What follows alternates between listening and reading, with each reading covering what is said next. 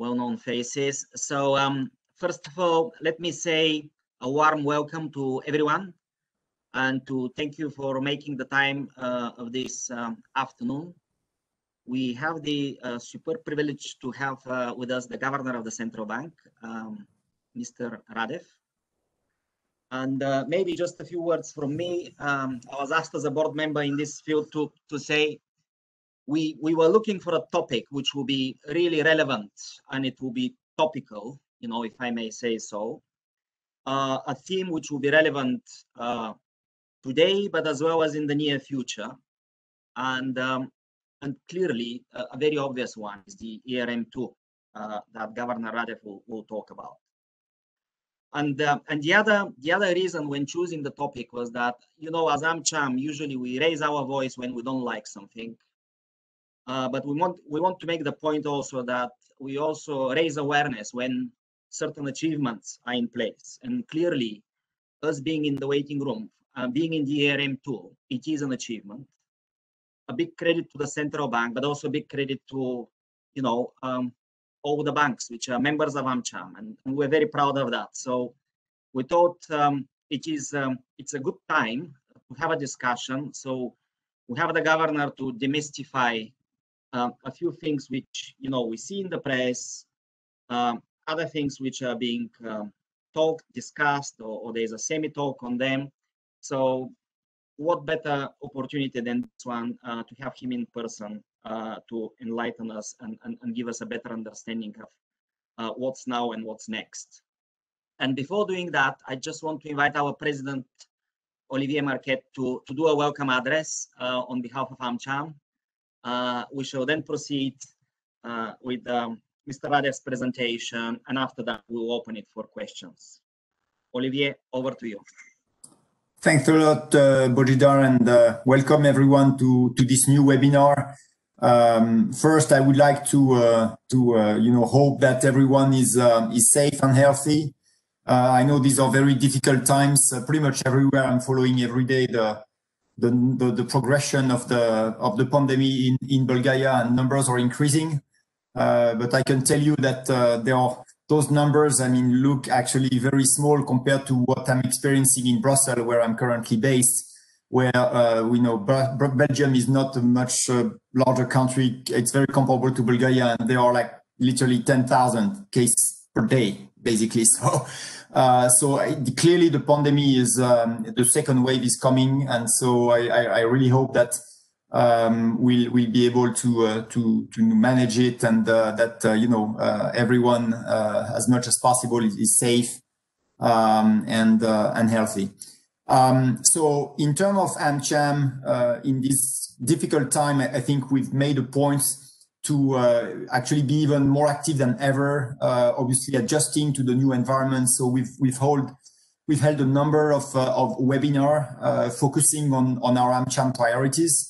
And I think this week and next week are actually very, very consistent and leading to this expectation. So thank you very much, Mr. Radев, for being here with us today, and we're very much looking forward to hear your and to have an open discussion regarding ERM2 and on the overall environment and banking environment in Bulgaria. I would just like to highlight that next week we also have a quite busy week. So we have an event on rule of law on Thursday with the US Department of Justice, focusing on Foreign Current Practices Act. It's going to be a webinar in partnership with the US Embassy. And also on Tuesday, transatlantic relation, which is another of our top priority. And we'll have a meeting with the Bulgarian commercial attaché at the Bulgarian Embassy in Washington, Ivo Konstantinov. And we're going to have the pleasure to talk to him, and I think it's on Tuesday, if I'm not mistaken, about effectively the US Bulgaria business opportunities, and more specifically opportunities for Bulgarian businesses in the US. So again, I think we are very happy to be very active and using webinars to engage even more than we used to do in the past. In terms of upcoming events, so I just want to highlight as well that unfortunately we'll have to cancel our traditional Thanksgiving dinner. It's usually a highlight of the year, an opportunity to celebrate together. Unfortunately, given the circumstances, I think everyone will understand that we'll have to postpone and just to come stronger next year. And same goes for our General Assembly, which we'll hold very early 2021, because it was simply not the right environment, especially given the fact that we have some upcoming board election, and so we want to make that in a better environment. So we've rescheduled that for early 2021. So that's all. Without further ado, I would like to give the word to Mr. Radef and wish you all a very successful webinar. Mr. Radef, the floor is yours. Thank you very much, Mr. President, Mr. Chair.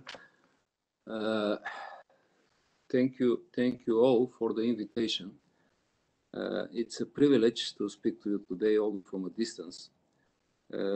I was asked to address the European Union's exchange rate mechanism, or the ERM2, recent developments and their impact on the Bulgarian economy and business. No doubt it's a topical and relevant issue, having in mind that the Bulgarian left joined the ERM2 just a couple of months ago. Of course, during the Q&A session, I'll be happy to address additional questions related to the economy and the banking sector. So now I'll focus on the ERM2. You know that the ERM2 is a critical milestone towards joining the euro area and adopting the euro. It was introduced along with the introduction of the euro in 1999, and it's a convergence criterion for entry into the euro area. The ERM2 has two main purposes. First, to ensure that exchange rate fluctuations between the euro and the national currencies do not disturb economic stability within the single market. And second, help non-euro area countries prepare themselves for participation in the euro area. 19 of the 27th European Union members have already joined the euro area. Therefore, the current ERM2 club is pretty small. It consists of the currencies of only three countries: Bulgaria, Croatia, and Denmark. Danish kroner joined in 1999, the very beginning, and the lef and the Croatian kuna joined this year on July 10th. The remaining five European Union countries, Poland, Hungary, Czech Republic, Romania, and Sweden, have not yet applied to join the club. By design, the ERM2 is not a complicated mechanism. It is based on an agreement between the finance ministers of the euro area member states, the European Central Bank, and the finance ministers and central bank governors of the non-euro area member states participating in the mechanism. First, the ERM2 parties agree on the central rate between the euro and the respective national currency. The national currency is then allowed to fluctuate by up to 15% above or below this central rate. The currency is supported, if needed, by interventions coordinated by the European Central Bank and the National Central Bank in order to keep the exchange rate within this fluctuation band. However, it is a very important clarification, especially in the case of Bulgaria. A country can decide to maintain a narrow fluctuation band, including zero. For example, Denmark observes a central rate with a narrow fluctuation band of plus minus 2.25% instead of 15%. The ERM2 is monitored and administered by the General Council of the European Central Bank, which includes the governors of the central banks of the central banks of the European Union member states, including the governor of the Bulgarian National Bank. This is in short the ERM2 regulatory framework. How does this framework apply in the case of Bulgaria? On July 10 this year, the ERM2 parties agreed to keep the fixed exchange rate under the currency board arrangement, namely 1.95583, as a central rate between the euro and the lef. Furthermore, based on unilateral commitment by the Bulgarian authorities, the ERM2 stakeholders agreed that Bulgaria would continue its currency board arrangements and would keep the central rate with zero fluctuation band during the ERM2 period. This practically puts an end to speculations that our exchange rate in ERM2 will somehow differ from the fixed rate which has been in place in Bulgaria for over 23 years. So a few words about the implications. The obvious first question is the implications for the exchange rate policy. It's an easy one. As I emphasized, the participation of the lef in the ERM2 does not require any changes to the regime of fixed exchange rate under the currency board arrangement. This was confirmed during our discussions with the ERM2 stakeholders. These discussions culminated in presentation that I made before the General Council of the European Central Bank in a background paper prepared by the ECB staff and also presented before the General Council. To keep the long story short, both my presentation and the background paper came to the same conclusion, namely that the fixed exchange rate at 1.95583 was a sustainable equilibrium rate that would be kept during the ERM2 period. And this conclusion was incorporated in the final decision. So to put it differently, we're not concerned whatsoever presently and also in the horizon of the ERM2 with the stability of our exchange rate arrangements. There are various indicators that support such statement, but I would like to draw your attention to one of those indicators. This is the sole issue of the currency board that illustrate how much of our high quality foreign exchange reserves stand behind the monetary liabilities of BNB. Technically, the ratio is calculated from the balance sheet of our issue department, dividing the sum of total assets by the sum of banknotes and coins in circulation, liabilities to banks, and liabilities to government and budget institutions. The latter is practically the government deposit with the Bulgarian National Bank. We publish the balance sheet every week. For example, the last Friday data indicate that the coverage ratio presently is 160%. Our policy is to keep the coverage ratio well above the minimum required for the smooth operation of the currency board of 100%. So if you are interested in the stability of our fixed exchange rate, you can take a look from time to time and at the balance sheet of our issue department. It's very informative and it's easy to read. The ERM2 implications for the broader economy are more important and they're definitely positive. I'll support this with three recent and mutually related events. First, the establishment of a swap line between the European Central Bank and the Bulgarian National Bank. This swap line was established before, but very much in the context of the forthcoming participation of the lef in the ERM2. If you take a look at the ECB website, you'll figure out that swap lines with such favorable conditions have been extended only to the three ERM2 countries, Bulgaria, Croatia, and Denmark. This had, of course, very important signaling effect for the markets. Second, the recent issue of 5 billion debt on the international market, 5 billion euro debt on the international market. The huge interest of the investors and the price were unprecedented, not only for Bulgaria, but for the current market conditions. And our progress towards the euro area through the participation of the lef in ERM2 played an important role for this outcome. And third, the very recent upgrade of our rating by Moody's in an environment in which the opposite is more common. You know, a few days ago, for example, Moody's downgraded the UK. The rating agency was very explicit in its assessment, referring to recent progress towards euro accession, as in fact the main factor for the upgrade.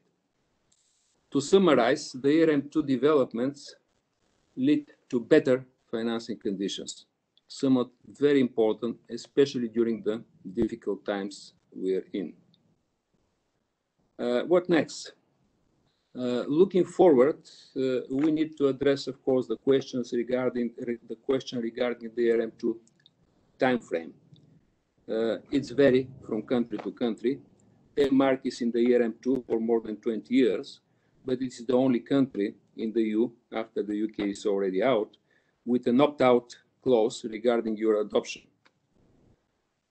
For the remaining countries, Lithuania stayed longest in the ERM2, more than 10 years, the mandatory period being 2 years.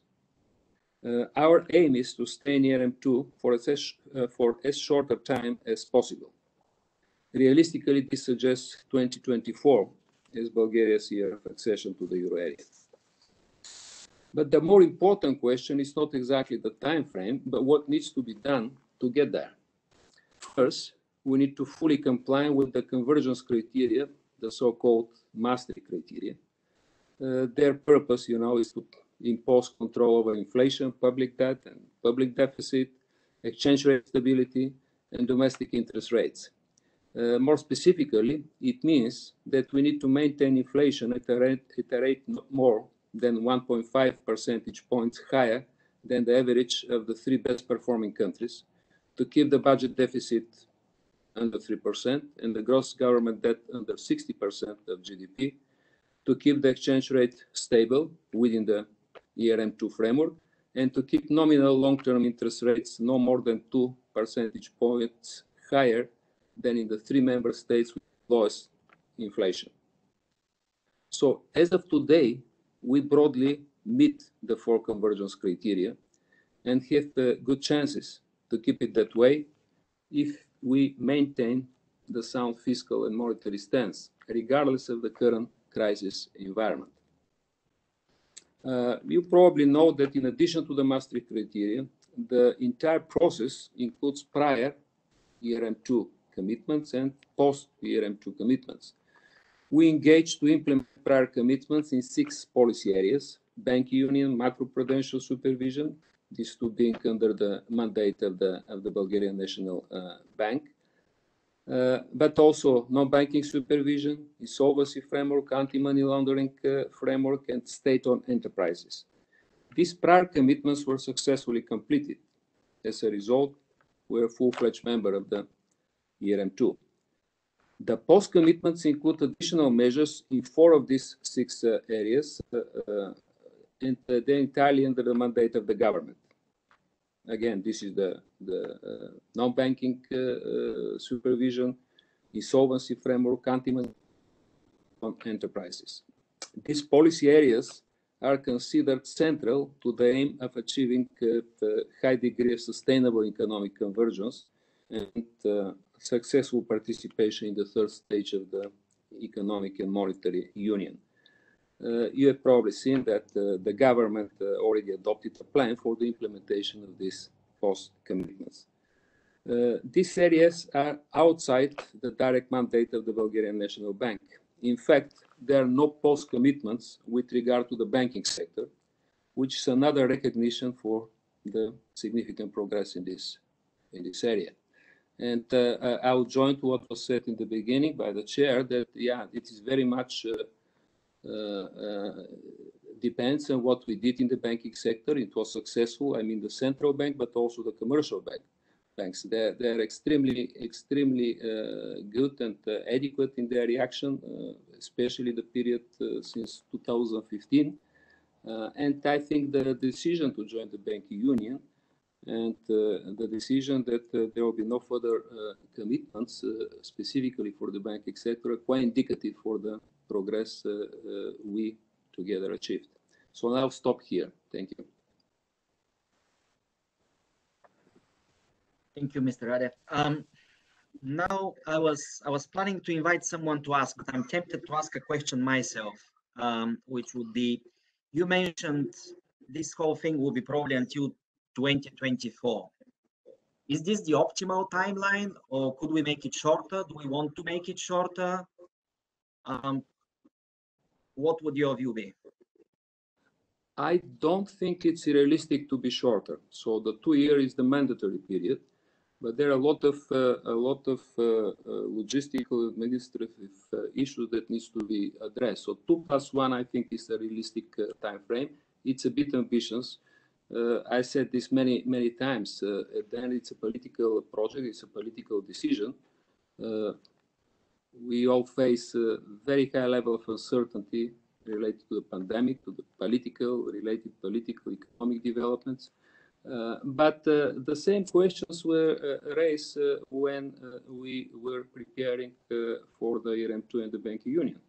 There are many voices that the timeline is unrealistic. But yeah, if you take a look at the measures that we introduced in the banking sector, in fact, we started on July 12th, 2018, and the process was finalized on July 10, 2020. So I think it's realistic, and moreover, the program of the government and our own program that is very detailed and technical, in fact, work within this time frame. Right. Thank you. So it probably is the time that is needed, not only to achieve change, but to achieve it in a sustainable manner. Now we move to the Q&A part, and we have received some questions in advance, and I'll start with them.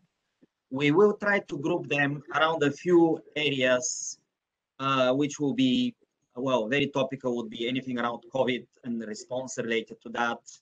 The banking union, which goes together with the whole ERM story, therefore, as well as comments around the banking sector. There were some questions on payment infrastructure, and I'm sure there will be, no doubt, there will be also questions on overall economic outlook that you've touched on. So from those we have received, I would invite our Vice President, Stanislava Taneva, who is also happens to be a CEO of Citibank. She has a few interesting questions related to COVID and the way, the response was, what happens, what do we expect? Clearly, it is of concern to both specialists in the banking sector as well as everyone else on this WebEx. Tanya, over to you. Thank you, Bojo. Governor Radев, thank you so much for accepting the opportunity, and we really do appreciate it. I do have actually a couple of questions grouped by, by the separate teams. One of my question refers, as Božidar mentioned, to the payment infrastructure in relation to the our Eurozone entry, and if you can share what's the vision about the payment infrastructure of the country until entry into the Eurozone. There have been discussions around cross-border BGM payments. There have been discussions around rings and bistera and changes to that. Probably if you can touch upon it. And my second question actually is related to the COVID pandemics and the response and the measures that have been imposed and implemented by the central bank very timely. However, we would like to know a bit more about the measures, and for the wider audience, and in particular, the measures that have increased substantially the liquidity on the local market, which was quite high even before the crisis. And we would like to know what are the prospects there. Do you expect any changes? Do you think banks would become more aggressive? What are the results from the COVID measures, if you have them already, in terms of the loan moratorium, etc.? Probably it's also just good to cover very shortly the measures that have been suggested by the central bank. Thank you. Thank you. Do you want me to respond to? Yeah, I would suggest we take Okay. these two and then we move on if it's okay, great. Yeah. Okay, thank you very much for the both. I think both groups of questions are very important. I'll start with the payment infrastructure because the things are clear. We have very detailed plan. First, RINGS and BISERA will cease functioning when you join the euro. It is clear. The RINGS payments will migrate to the target platform for euro payments, and the bank lines payments through BISERA will migrate to SEPA euro payments. Of course, the national payments traffic will be entirely transformed. Presently, we are completing together with Borica a project it should be done to the end of this year for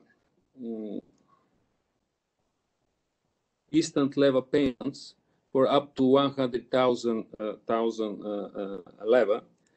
These payments will comply with the pan-European SEPA credit transfers framework. We're well prepared for these changes. I don't believe that we have any difficulties, but in any case, it will be quite an important transformation. Also, starting in 2022, I believe in November, there will be a new consolidated target platform, unifying target 2 securities and tips.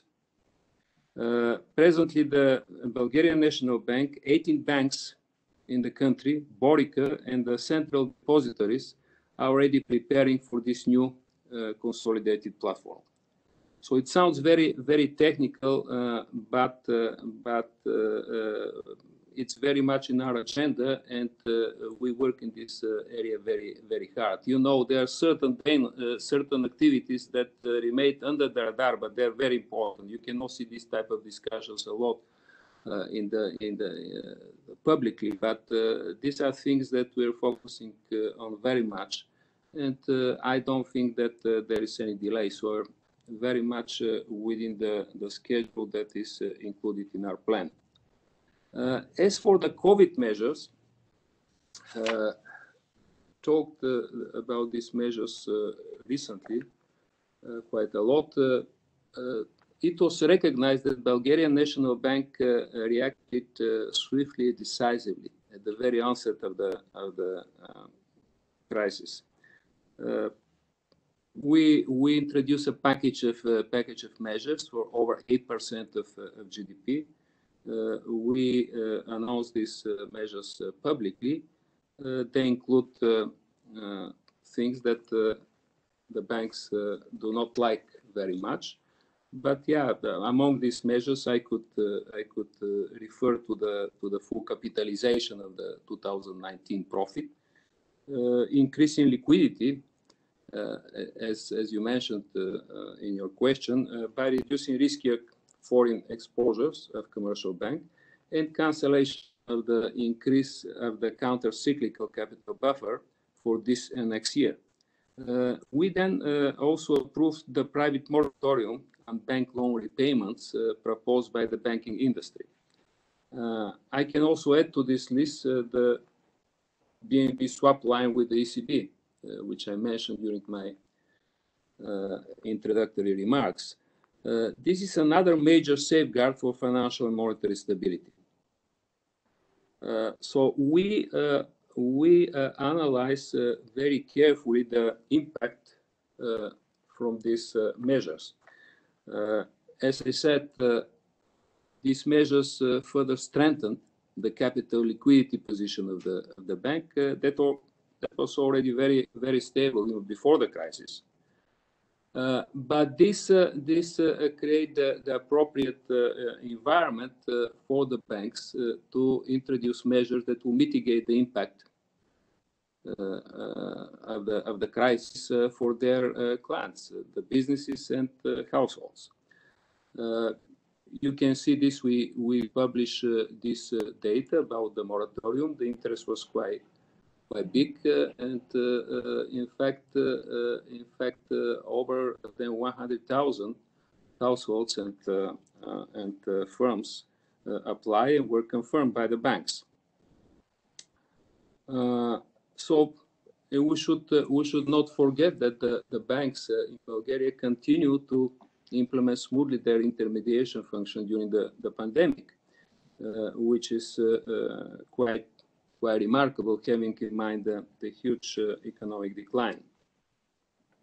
So you raised one very interesting question about the liquidity before COVID and after that. I guess the question is, will this motivate banks to lend more? Indeed, the Bulgarian banks were in a very strong condition when the COVID broke out. In addition, preparing for the banking union, even before the crisis, we introduced measures that greatly benefited the health of the sector.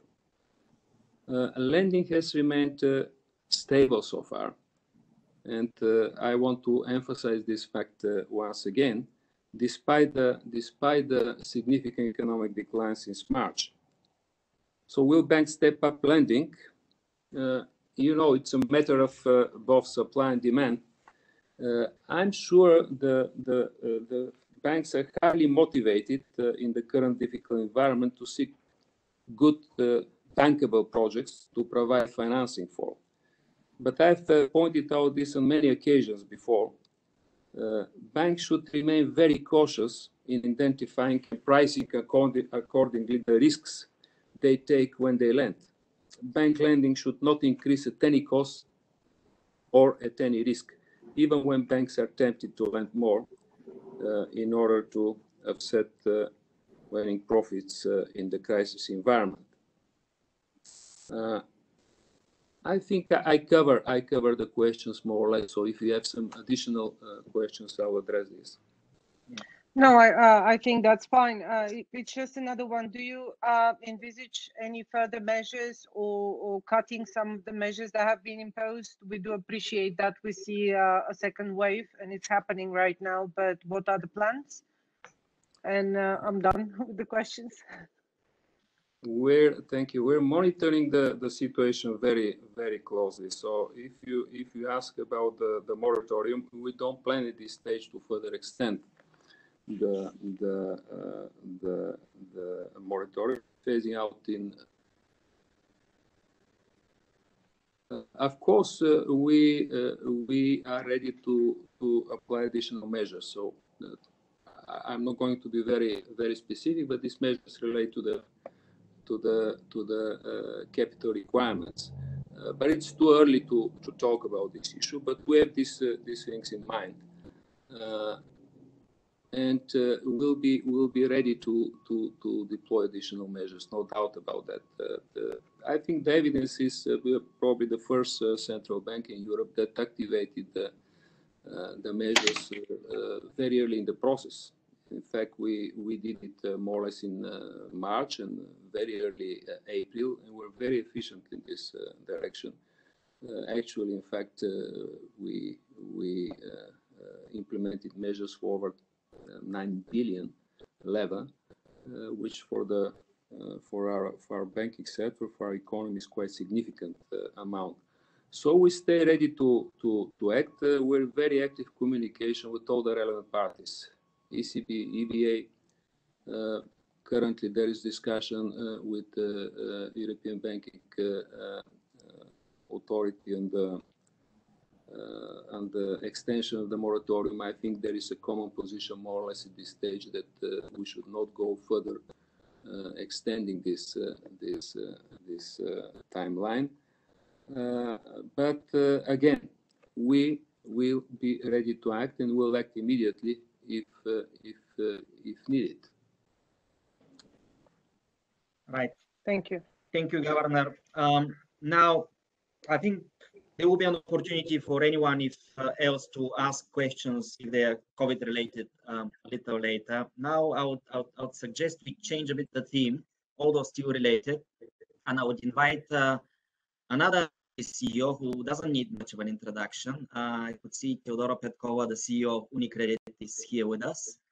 And I know there are some questions that come from UniCredit Bank related to the banking system preparation and others, but I let her ask them directly. Please go ahead. The first question was about the banking union and the impact on the banks, or was it? Yes, exactly. Impact on the banks, and very short, the banks, we are in banking union, but we are not in euro area. So are there pros and cons on the banking system stemming from that? Okay. And I will write the second one in the chat so we make sure I don't hurt the others with the connect. Okay, thank you. Thanks. Thank you. Okay. I suggest we proceed with this question, Mr. Radef. Yeah. Okay. So the banking unit, it's a big topic. In fact, it goes together with the ERM2 one. You know that in fact we joined simultaneously with ERM2 and the banking union. This is one of the specificities of our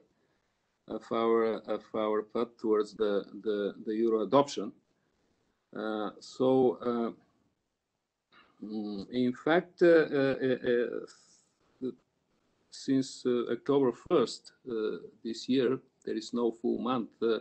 We're a full-fledged member of the bank union with all the rights and all the responsibility of the membership. I think it's important to clarify this.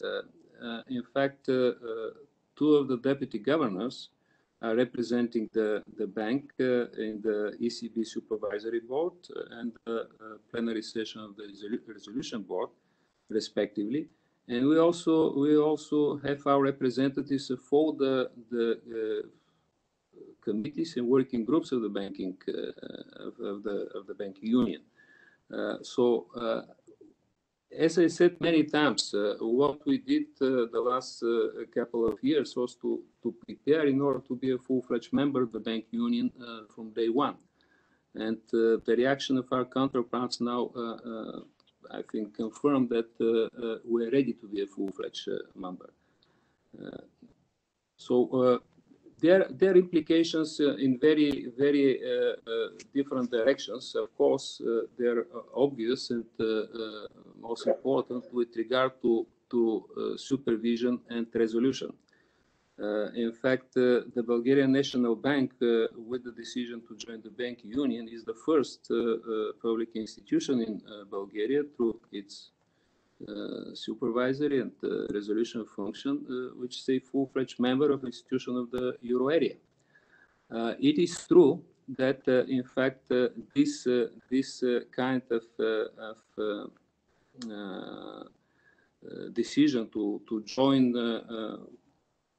to the banking union before joining to the euro area, this is something that is happening for the first time. Of course, Croatia followed exactly our approach, and in fact, the two countries now are members of the so-called close cooperation club of the members of the banking union.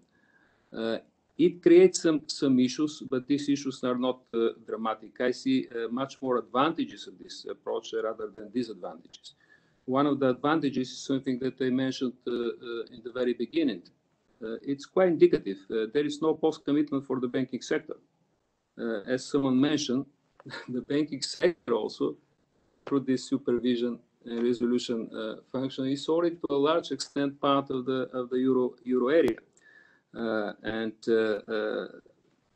In any case, if we follow the traditional path, which will be not the case from now on for any country that want to join the European Union, now we should have been in the position that we were back in 2018. So starting with all these exercises that are mandatory before joining the euro area. A comprehensive assessment and everything that the banks did during this period of time. We did this well in advance, and it's quite a positive development. So the impact on the banks will be not so significant in my view. So one thing that is in fact you can see in the press is that it will be very, very costly for the banks, which is not true. The short answer is that as a direct result of our participation in the banking union, in fact, the banks will pay less. But I can explain this. The banking union consists, as you know, of two segments, the single supervisory mechanism and the single resolution mechanism. As I said, we joined both on October 1st, and our banks will, following the banking union rules, be subject to fees for covering the costs of performing the supervision and resolution functions. The new supervisory fees are in the process of being calculated now, but I can say in advance that they will be really insignificant. At the same time, resolution fees that our banks will pay in the coming years will be in fact zero. That is because we have already accumulated vast sums in our national resolution fund over the last couple of years.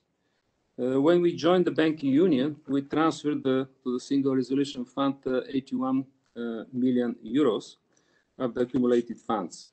This is our initial contribution, corresponding to what we would have contributed had Bulgaria been a member of the single resolution mechanism since its creation in 2016.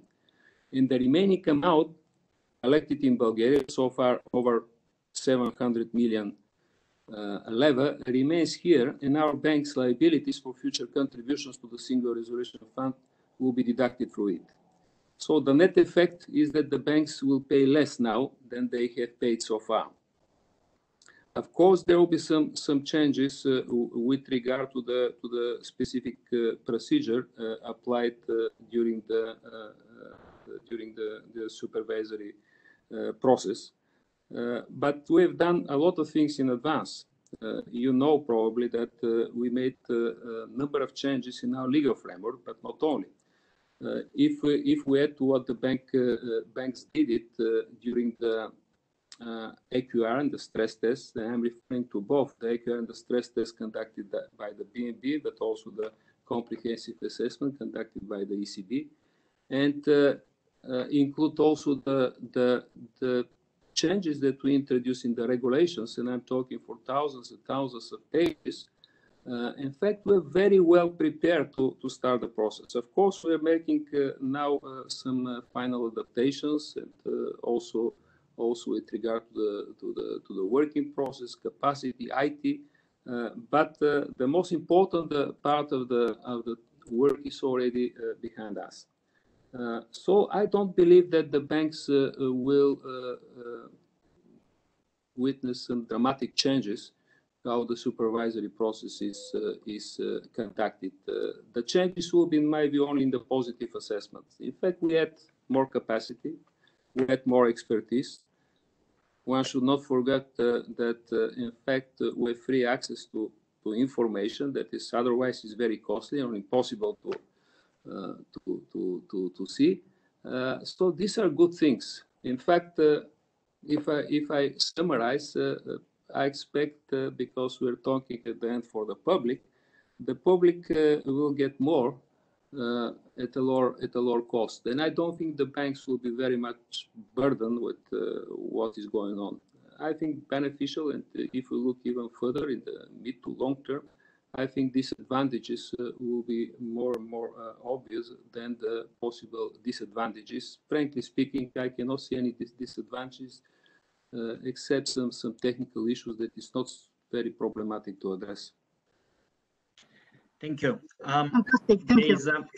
There is one more question from Mrs. Petkova, but I know there is a question from Martin Pitlik, which is related to what you just talked about. So maybe I asked Martin to say what he wanted to ask, which is about the cooperation between ECB and BNB, and then we'll go back to the to the question of Theodora. Yeah. Martin. Yeah, thank you, Brigida. Mr. Governor, I would have also a question related to that one, to the banking union. I think you partly answered it because you had some statements about that one. So from 1st of October, as you said, 5 banks will be directly supervised by the ECB in Bulgaria. How do you think this cooperation between the National Bank, Bulgarian National Bank, and the ECB in this respect would look like? That would be the first part of my question. I would have also a second one. Obviously, the ECB might, in the light of the ECB supervision of these 5 banks, might have some rulings or some resolutions. Do you expect, as Bulgarian National Bank, also to automatically adopt that for the Bulgarian banks which are not, which are under the direct supervision of the Bulgarian National Bank? So that would be the 2 questions. Thank you. Okay. Thank you. A few words about the cooperation. I don't want to be very polite, but the truth is that this cooperation is excellent, and it started not now. It started a few years back. ECB played quite a central role in this process. Probably you remember, if you return a few years back, you will see that in fact nobody wanted to discuss these issues with Bulgaria. In fact, we started a very good cooperation and discussion on these issues with the ECB. It was institutionalized, which is also very important. So this cooperation and the confidence are really at a very high level. So we continue what we used to do the last couple of years, especially after 2018. And I do believe that this link will be even more productive in the future.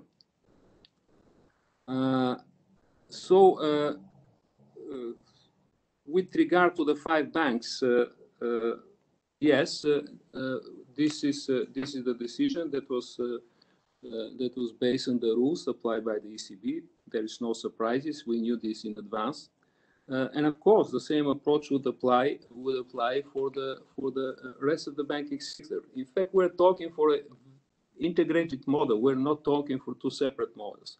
The model is very integrated. We have our people in the teams that will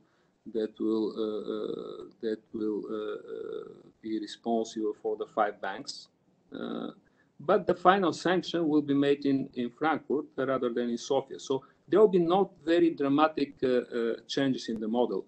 And something that I figured out, I knew, but it was confirmed during the last couple of years, is that the banking sector is very well regulated. If you apply the regulation, it's very difficult to get different result. So in fact, we didn't have any differences with the European Central Bank during the comprehensive assessment. We're very closely involved in this exercise, and we knew well in advance what will be the outcome of this comprehensive assessment. So no surprises, and I don't expect that we will witness any surprises like this in the future. But what is very important, we're focusing on this now, is, yeah, of course, the membership implies and require complete aligning of supervisory rules, standards, practices between Bulgaria and the euro area. So from the point of view of the banking industry, this makes a qualitative new stage of the European integration. Other things equal, we may expect intensifying competition, efficiency pressure, and perhaps consolidation.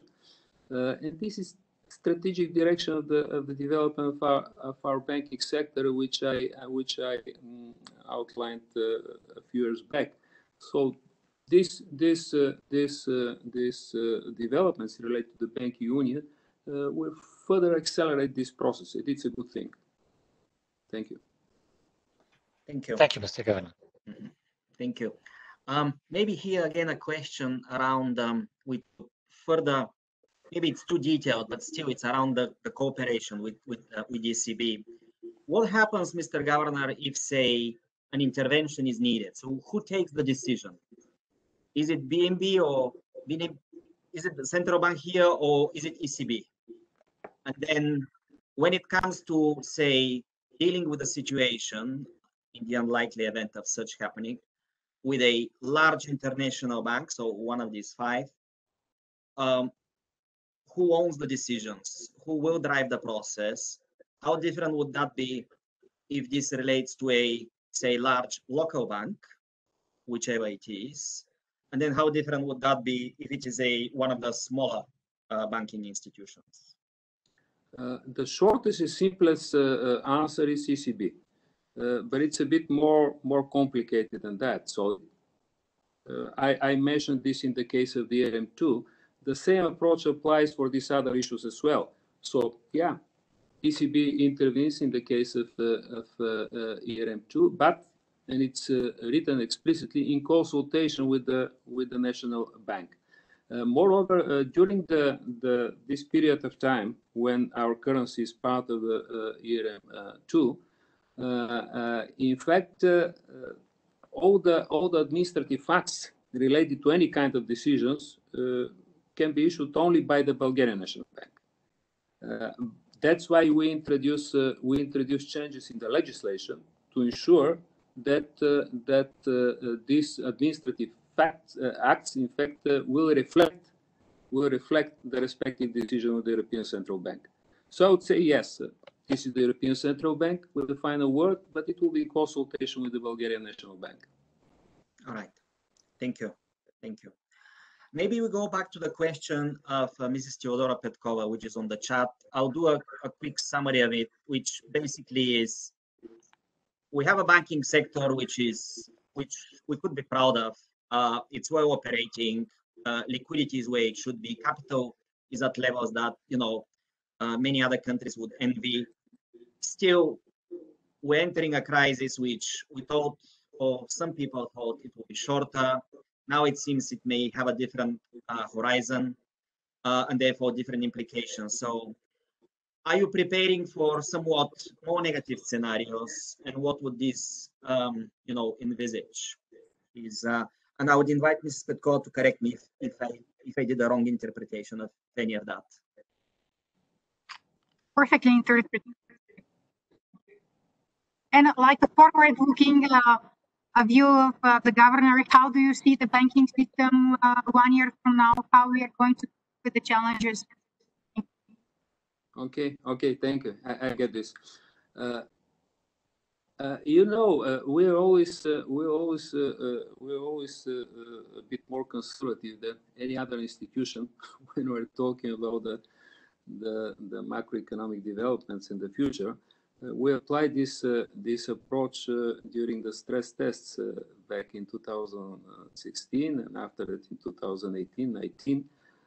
So we applied, in fact, the worst possible macroeconomic scenarios when we, in fact, assess our banks.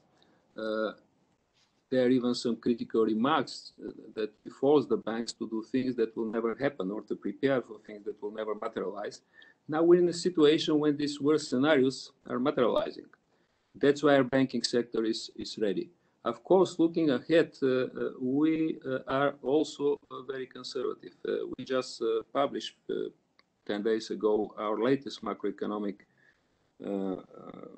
forecasts, and you can see that they're more conservative than the forecast of the government, the forecast of the International Monetary Fund, and also some other international organizations. Of course, we're looking for the worst possible scenario, but because of the very high uncertainty, it's very difficult to assess the parameters of this worst scenario. We're concerned with what is going on presently. So the situation with the pandemic, a number of records already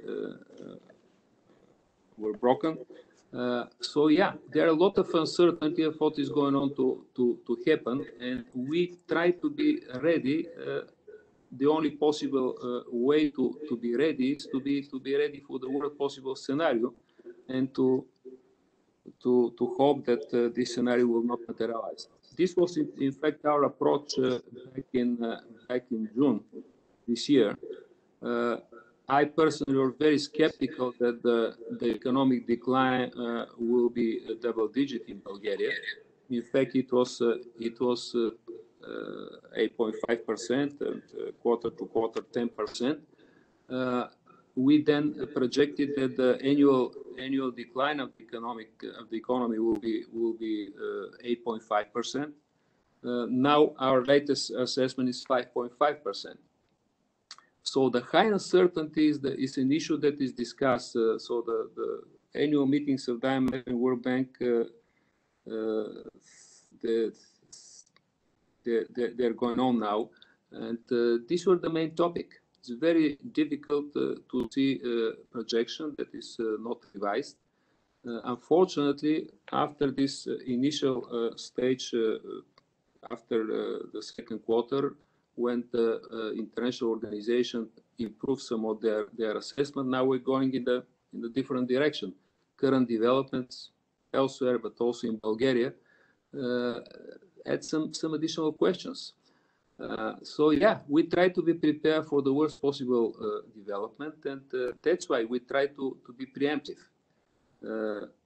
What we did back in March, asking for additional capital and liquidity, was not something that was immediately needed back in March or June or April, but it's something that the banks need to be prepared for the worst possible scenario. That's why I mentioned. I don't want to be very specific because don't want to create any false expectations. But yeah, we have some other instruments to prepare even for the worst possible scenario.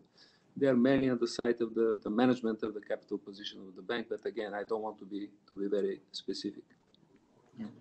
Much appreciated, and yes, clearly there is an understanding that there is a borderline where sensitive information comes, and probably it's not necessary now to be discussed or debated.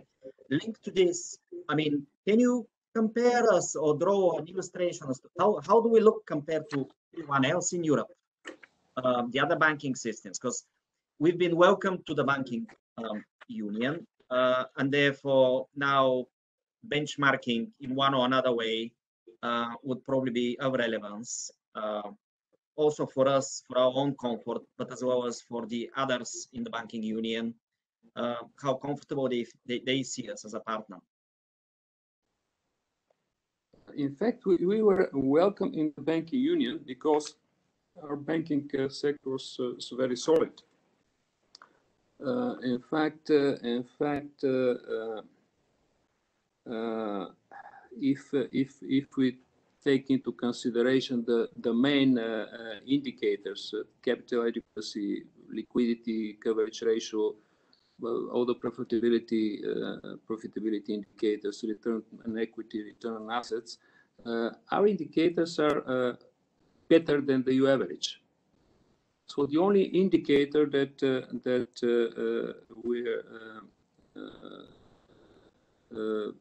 you cannot compare favorably to the EU average is the level of the non-performing loans.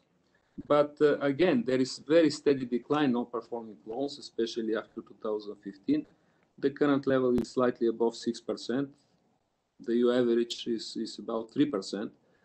And when we're talking about concerns, this is obviously one of the concerns that we have, that we do not have to reverse this situation with the non-performing loans, but it is not unlikely, I should say. So yeah, in general, we stay very well in comparison to the average indicators, or in comparison to the banking sector of a number of countries, and it was recognized. One should not underestimate the decision for Bulgaria to join the banking union. In fact, the banking union was established in 2012, and after that, there is no country that joined the ERM2. So these developments with the banking union, it's new for Bulgaria, but it's not a conditionality that is surprising or that discriminates Bulgaria. Quite the opposite. So the purpose of this exercise to join the banking union and one of the main conditionalities were related to the stability of our banking sector. And this is something that is broadly recognized. The fact that Bulgaria is part of the banking union is recognition for the stability of our banking sector. Yeah, the Bulgarian system is stable. We are cautiously satisfied with what is going on during the crisis in terms of the banking sector. The lending is continuing. The indicators remain very stable. But again, as I said until the last question, we should be prepared for negative developments, and this is what we're doing. Right. Thank you. Maybe we change a bit the tack and the theme. There's a very interesting question from Valentin Golubov from TBI. I cannot see on the list if he's on the WebEx now, but if he is, please. Yes, I could see you now. Please go ahead. It's on a slightly different, well, on a very different topic, but I think still of quite of a relevance for our, I want to believe, innovative country. Valentin? Thank you. I have a short question. My question is related to so-called sandboxes, practices, and regulatory sandbox. And Mr. Governor, would you comment from the regulatory sandbox perspective, which are areas, allowable areas, where the most advanced fintechs banks would play around? Thank you. Yeah, thank you. It's a very good question. I would like to recall that earlier this year, the Minister of Finance announced intention to promote setting up of a regulatory sandbox in Bulgaria. Needless to say, the Bulgarian National Bank is closely involved in these plans, in these discussions. Of course, I should recognize that we're still very early in the process, and probably will spend more time and resources after the pressure coming from the process of joining the RM2 and the banking union on this issue. But yeah, in order to be short, I'll say that the very concept of sandbox is aimed to allow banks to experiment in the fintechs area. There are various initiatives, including in organizations in which we are very active. You probably know that the Bank for International Settlement, based in Basel, this is the bank of the central banks, establishing innovation hub. We participate in a number of initiatives of this innovation hub. It's a good news for us that this innovation hub is headed by a good colleague and friend, the former member of the executive board and the governing council of the ECB, Benoit Curé. So there are a lot of things that go on in this direction. We try to be very active in this field, but I should recognize again, we're still very early in the process. Right. Thank you. I am looking at the chat right now, and there is an interesting one also from Georgi Drensky. How do you expect the banking sector to develop in view of the number of banks which are currently operating? In the last years, we did see some consolidation. I would allow myself to add also a comment here based on what I see in the other Balkan countries, that in other countries, actually, the number of banks has shrunk, quite significantly. Do you expect more consolidation? Could this continue in Bulgaria? Yes. Mr. Radев. Yes, it's a short answer. I've referred to this many times from the very start of my mandate in the central bank, and I think, yeah, competition and consolidation and things like that, these processes will accelerate, in my view, especially once based on the current developments, and second, based on what we did, joining the banking union.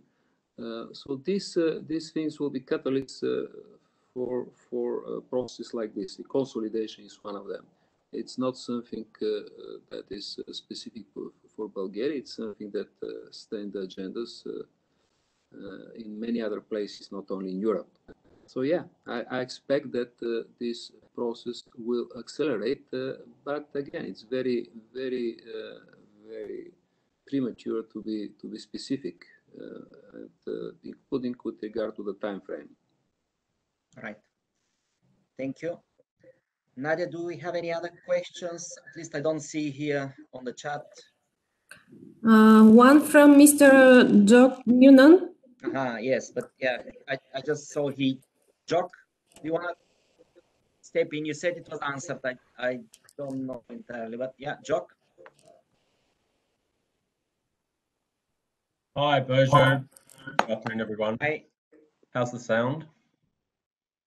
Very good. It's good. It's good. Yeah, I can hear. Yeah, I think the most interesting thing and important thing for me to hear today from the governor for businesses and investors in Bulgaria is the commitment to keep the exchange rate fixed for the period of the ERM2. I'm wondering, is there a scenario that the governor foresees where they may not be able to keep the exchange rate fixed? Jock, you could add also the tax rate to keep it fixed at 10%. I'm not very confident about the tax rate, although I'm one of those that support this very much. But with regard to the exchange rate, no doubt that so the alternative scenario that I'm resigning immediately, but I cannot see it objectively. I don't believe that such development is possible. That's why I refer to the coverage ratio of the currency board. Take a look at the balance sheet of the issue department. So we keep it, and it's approximately at this level, 150% plus minus of coverage ratio. We do not see any pressure from the fiscal policy, although there are certain decisions, but nothing dramatic that could change the situation. So there is no pressure coming from the public finances. There is no pressure from the point of view of the monetary regime. So frankly speaking, I don't see any scenario, even theoretically, when we will be forced to reconsider the level of the exchange rate. And don't forget, it is something that we introduced 23 years ago. I've participated in, I don't know, countless number of discussions, and many people have been concerned over the years. So yeah, it's 23 years. Our exchange rate arrangements, in fact, have never been compromised, neither in bad nor in good economic times. So you can refer to what happened during the global financial crisis. You can refer to what is happening now. In fact, we're strengthening further our position. If you look at this, I refer because it's very easy to read and see, but there are a number of other indicators. And in fact, it was in the core of our discussion with our ERM2 partners. In fact, the discussion about the exchange rate, of course, is very central, because the ERM2, by design, is something that try to achieve exchange rate stability. So it was discussed, it was broadly recognized. There is no single voice at the very end of this discussion. I'm referring to the broad range of ERM2 counterparts. So it includes, again, the European Central Bank. It includes the 19 ministers of finance of the Euro member countries. It also includes the finance ministers, central bank governors of the ERM2 countries. So this issue was discussed in length, and I know that there are many people who started the process a few years ago that had their doubts or wanted to consider different scenarios. But I think now everybody is very much clear that yeah, we will be in a position and to keep the fixed exchange rate during the ERM2, and I don't have any doubts about it. In fact, this is, I said this several times, it's a religion for the bank. The people that know the internal environment know that it's also cultural phenomenon. There is one minor thing at the beginning of this year that creates a lot of noise, because yeah, the public and the politicians were concerned that something will happen with the currency board, which was not the case. So no doubts about that, no alternative scenarios, and I don't believe that we'll face any issues when we're referring to the monetary regime. The monetary regime is rock solid. Great to hear that. I wish we hear the same for the tax rate. And actually, there's a logical next question which came from just came in from Maria Yaneva. Maria, if you're on, maybe you ask it yourself, because it's much better to entertain a conversation than me reading it. Yes. Do you hear me? Yes, very good. Yes. Hello. Can you share with us, do you have some concerns related to the political situation in Bulgaria? And could it affect negatively in long term the progress of ERM2? Well, it's it's an interesting question. I talked about Larry Summers in the beginning.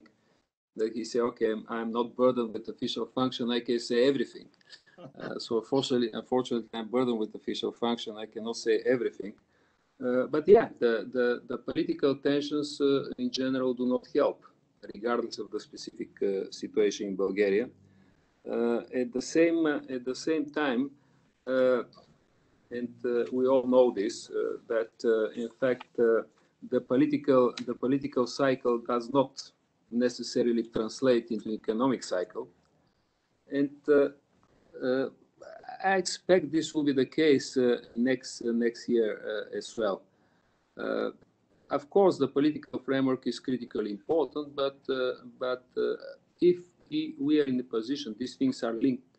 But if we're in a position to keep the fiscal stance, to keep the monetary stance as is, I don't expect that political developments will have this huge impact on what is going on. And the evidence is what happened recently. The debt that we issue, because all these things happen after the political tensions broke up. Also, the upgrade of the country. We should not forget that the credit agencies take into consideration the political situation. So unless we make some dramatic mistake with regard to our fiscal and monetary policy, I'm confident that nothing like that happened with the monetary policy. I'm also confident that we were not going to face some dramatic developments in the fiscal area, regardless of some recent decisions. But if you take a look at the data, we will see that from a macroeconomic point of view, there is no issues that could suggest that this fiscal stance will be lost.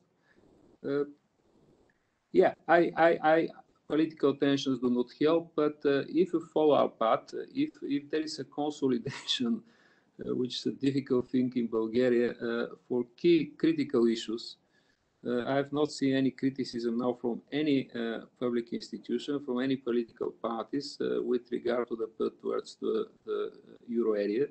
The plan that was adopted was published. In fact, was not even commented, which is a bit surprising by the observers, by the politicians. My personal impression is that despite all the differences between the political parties and the main institutions, the path towards the euro area is something that is broadly supported. It's also critically important. We show in the past, which is a positive example, for example, what happened with the currency board or what happened with the fiscal position of the country. We keep this fiscal stance for more than 20 years now. If you take a look at the data, it's quite unique. There are very few countries, if any, that have achieved something like that. In fact, for more than 20 years, we achieve a broadly balanced budget. It's quite remarkable. Currency board. If you open the newspapers 20 years ago, we'll see what the concern that everything will collapse, will not survive, the competitiveness and so on. And we pass through different political cycles. There will be a new one. probably there will be further fragmentation of the political framework, which is not a good thing. But again, I do not think, looking mid to long term, that this will be very dramatic for the economic development of the country. Of course, there are some downside risks that could have immediate impact. For example, one of them is posing of big infrastructure projects, higher fiscal spending, which is inevitable. So the very idea, and because we keep a close contact with the Ministry of Finance and the people that decides on this issue, I know they're thinking. In fact, they share something that I've emphasized many times. The idea is not simply to spend more, the idea is to spend better. So we're entering in a very important cycle, and this is an issue that the political class should resolve. We're going now from protection to transformation of the economy, and it's quite challenging. So if you take a look on the recovery plan of the EU, the recovery fund, we'll see that over 30%, probably 33% of the resources, in fact, are devoted to activities related to green economy. What does it mean? Who is discussing this kind of issue? So the devil is in the detail. So if the political class is in a position regarding the specific political arrangements to manage this transition from protection, recovery to transformation of the economy, will be very successful. I know this is challenging, but this is, in my view, is the main risk. Thank you. I mean, yes, you're right. It's challenging, but complement to the banking system and to the supervisory, institutions.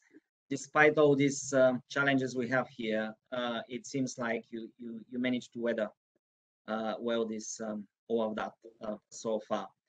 There is one question. It's true. If you allow me, it's true. I should say something positive for the political class, not only for the current government. But we are one of the good examples of the independence of the central bank. Absolutely. Some people do not believe it, but there are a lot of evidences. So these reviews that were organized, I'm not referring to the specific reviews of the central bank. I initiated and went through very, very serious reviews by independent external institutions. So the independence of the bank is recognized. Yeah, there is no pressure from this point of view. It's very important. I think it's already part of the culture. Hopefully this thing will stay like this and it's not going to change. But for the time being, yeah, this is also a thing that needs to be emphasized. Yeah, very good. We have 8 more minutes, and there is one question from Boyan Petkov. I will invite him to ask the question himself, if he could join. Boyan?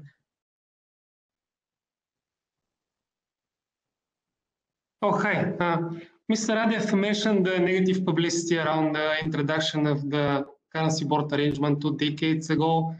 In this respect, Mr. Radев, do you plan some educational communication campaign on conversion to the euro in this process in order to counteract on negative publicity and some conspiracy theories? Thank you.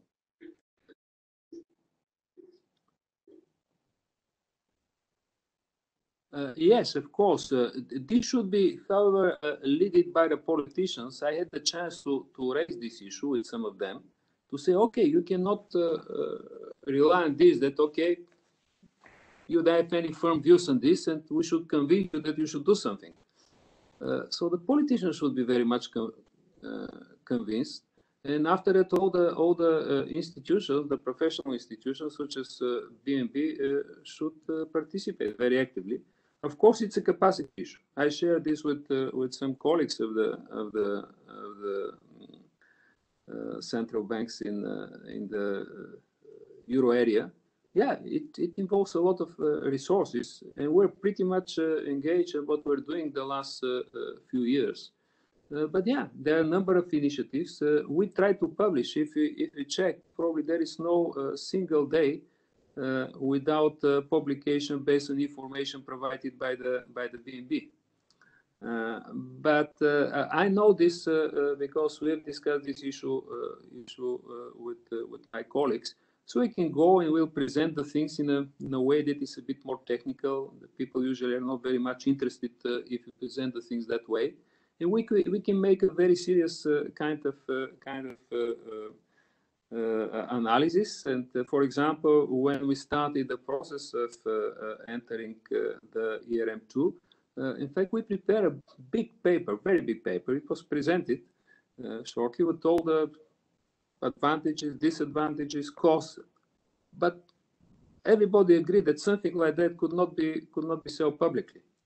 Yeah, it's a bit a tricky issue. One should not forget that I heard this somewhere, that yeah, the whole idea of the euro could be destroyed with one sentence.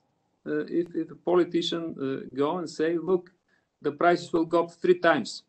So you can present any kind of education, communication, the idea could be killed. So politicians should be closely involved, and everybody according to their mandate and their expertise should present the issue. So very happy we do this from time to time. We go when we're invited to present our views. I try to be a bit more open than traditionally in the central bank. But yeah, we are ready, in fact, to do so. And I do believe that something like that will happen, especially when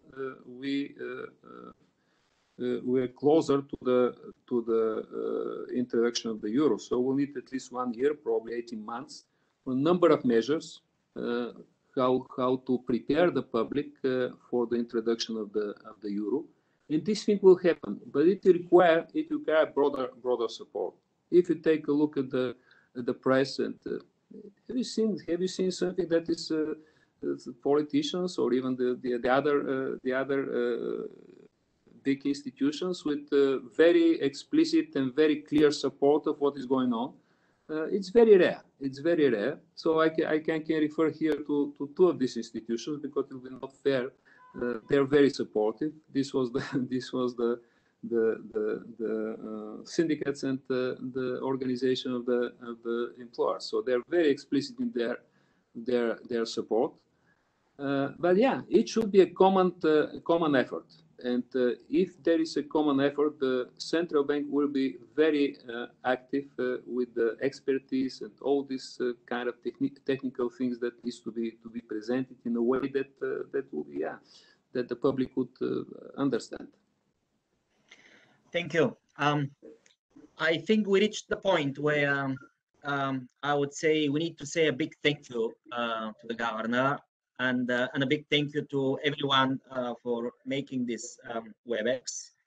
At the very high point of it, we had like 71 participants, which is great. Clearly, the topic and the presenter attracted lots of interest, and we see now that there were lots of things to be proud of and to be happy with, to feel comfortable that yes, there are challenging times ahead of us, but we're in a good shape, and we wish that other institutions in the country will follow the role modeling that the central bank is doing in many aspects. So once again, thank you very much, Governor Radев. I would like to invite everyone to stay for a minute, turn on your cameras for the corrective photo we're doing, and someone will tell us when it's this happening, so that we know. So please do turn on your cameras.